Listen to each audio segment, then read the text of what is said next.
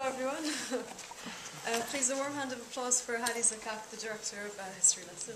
Thanks. It needs to be a national curriculum of history in the schools. Is that why you made this film? No, I think something else. I don't think it's only a question of having a unified book, because you see that the divisions are stronger than the question of a book, especially that there is a problem of identity that you see, and it's not by learning in a book that you will have an identity. So it's very complicated. It's a problem of also how to teach what is history, how to teach history, and how to analyze, not only to learn as a poem. The problem is that history is always, you learn it as a poem. You don't analyze it, you don't think about it. And this is a major problem. Any questions in the audience? My understanding is for the generation that lived through the Civil War, there was a lot of denial. But you had one student who was obviously asking questions. Is the younger generation prepared to take a fresh look at... You know, depending on the film, you can notice that the kids or the new generation, it's like a cloning of the parents. So you see mainly it's always the figure of the father who gives the point of view, and the sons or the kids have always the same point of view, the same allegiance to the party or mainly to the sect. And this is a major problem, because usually when you are 14, 15, you have a revolution, you have revolution in yourself, and sometimes you question your father especially. But here it's not the question. And you can notice that, for example, everything related to history and politics, it's always linked to the father, not to the mother. And this is also another figure of the patriarchal society, in which the father is the reference for every political and religious even issues. So yeah, and so they have two schools. They have the school of the family, which is the strong school, and the other school, it's not talking at all. There is a denial of the Civil War, and as you notice, the history stops in 1943 with the independence. Usually, history must start with the independence. Here, it stops with the independence. Any questions? Actually, yep, sorry. Yeah. I thought it was really interesting you brought it to the forefront. You know, about history lessons and how young people perceive the history. There's a couple of things. I mean, one thing you said, I've just been to Belarus, yeah? And they are in denial, I think, the older generation about the war. You know, and I just feel it could be the parents' denial of the sort of the Civil War, that it was so horrible they want to not forget it, but sort of to keep it down. I just wonder. Another thing too with history lesson, I don't know if there's any history teachers, but I think it's appalling. My history lessons were very poor here in Europe, I thought. And it's nice, you know, I thought it was very refreshing, you know, that history lessons are so important. But I don't think, I mean, I didn't have any good history lessons at all. You know, and I just think it's valuable. Sorry, yeah. Yeah, concerning the denial, also based on the film, as you see, there is a passage in the film where you see the city. And so even in the reconstruction of Beirut, there was an erasing of all the traces of war. There is no place to remember Civil War, and there is no statue for the Civil War. So there was a complete erasing, like if we want to forget. And so this is why since 1990 there was like amnesia. And this is a very dangerous amnesia, because every 15 years you can have a new war. And since history stops and nobody talks about the other history or the contemporary history, and even you don't find books about Civil War in schools. So people or young students will only be based on the oral history coming from their fathers.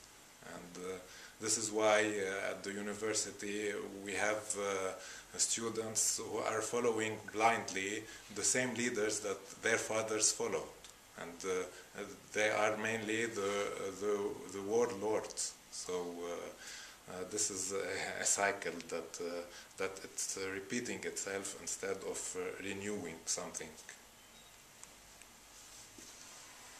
I think I've read that something like 65% of Lebanese school children go to private schools. And I noticed the list there, they seem to be mainly private or belonging to religious associations. What happens in the mainstream state schools for history teaching? Yeah, I want to mention first that the public school has refused categorically that we film in it, and the Ministry of Education said that the subject is a bomb. So Stay away. yeah, so no chance for bombs. So we filmed in private schools in Beirut, and so you can see we have Muslim schools, Christian schools, and one secular school. Mainly, I think the figure is that maybe more than 50% go to public school. And there is the same curriculum, because if you see in the film, mainly they are learning the same history somehow, what happened in 1943. This is not, the contradiction doesn't come really from the curriculum, since they have an official exam. It comes more from the other school, the parents, the neighborhood, and since most of the time also they are from one color in the school, so there is no chance to discover the other which lives nearby. So, and this is why the other becomes someone very strange and someone who you can be frightened of. And even though, and there is something very interesting if we want to compare with the Syrian model. In the Syrian model, we saw that the state is somehow the secular dictator.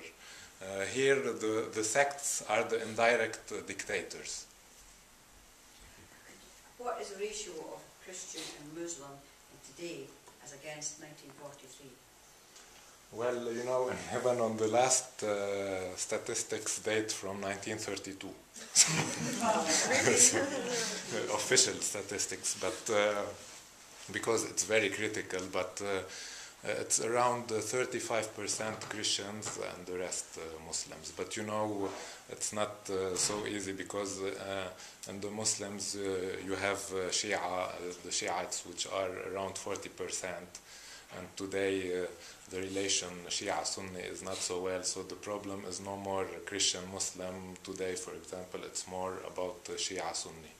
So yeah, every 20-30 years we have a new kind of division.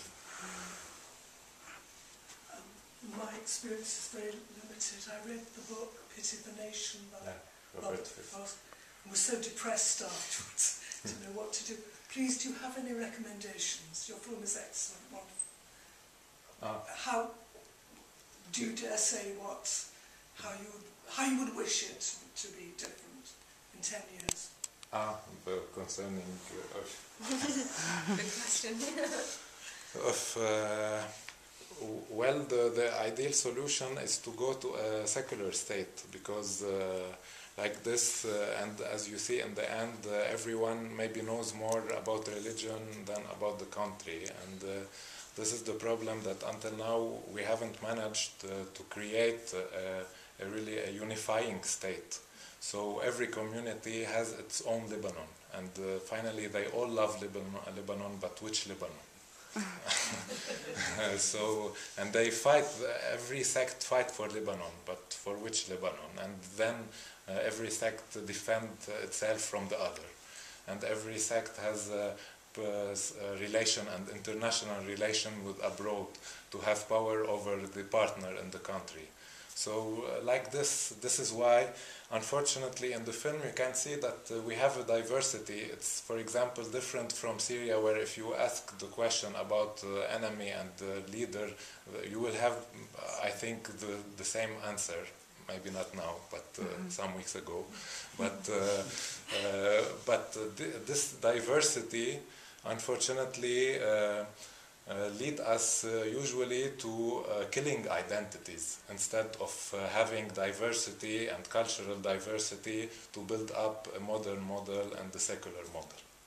So if we cannot manage to go toward a secular model, we will have every 10, 15, 20 years religious conflicts, and each time it has a label. So 20, 30 years ago it was Christian Muslims, today Sunni Shia, tomorrow I don't know. You see it's secular model, yeah? Yeah. How would you build that up in a country? I just want the beauty of the country. Yeah, this is a very good question, because now I would say it's very idealistic, and you cannot do it. Why? Because when you see in the education, the strong group, every community has the strong schools. So whenever you want to put your kids, mainly you send them to the school of the community. Or if you have more money, you have some secular schools, but it's more expensive. And since everything is linked to the community, and the community has its own entity, it has its own hospitals, schools, services, so and sometimes it's stronger than the state, and this is why you are more related to your community. So the community or the sect comes first, and then the state. And if we go like this, nothing will change. And it's not something new, it's historic. But unfortunately, when you go also to a civil war, you dream through a wall and a war and a civil war to have changes. Unfortunately, the civil war increased these divisions instead of building up a new generation that thinks no more sects, Lebanon first, or the country, or patriotic sense. No, more and more, maybe every person is linked to not only to the area where he lives, maybe more to the street also. But I mean, last week I was in Beirut and there was an anti-sectarian march. I mean, is this something that's becoming more popular? There is. I mean, I know it's a small movement, but yeah, it's a movement that's been on since March. On Facebook, it has around 20,000 members. But this is the problem. So when you 20,000, for example, if one of the political parties, which are all linked to one sect or the other, say go and protest, you have around minimum 200,000 going down. When you invite the people to go for a secular state, you have 20,000. It's a minority, and unfortunately, you can. I don't know how we can make the change, because we're asking people to become secular at the age of 18 or 20. When after they have studied for 18 years in a religious school, or it's a little bit difficult to ask someone to become a citizen at the age of 20. No. Any more questions? But what the voting age is, and do all females, adults and young women, are they all allowed to vote as well? Voting. What's the voting age, and can women vote? Okay, of course women can vote. Until now, the voting age is 21, but there was a demand, so it will be 18. But until now it's 21. It's also one of the requests of the young people.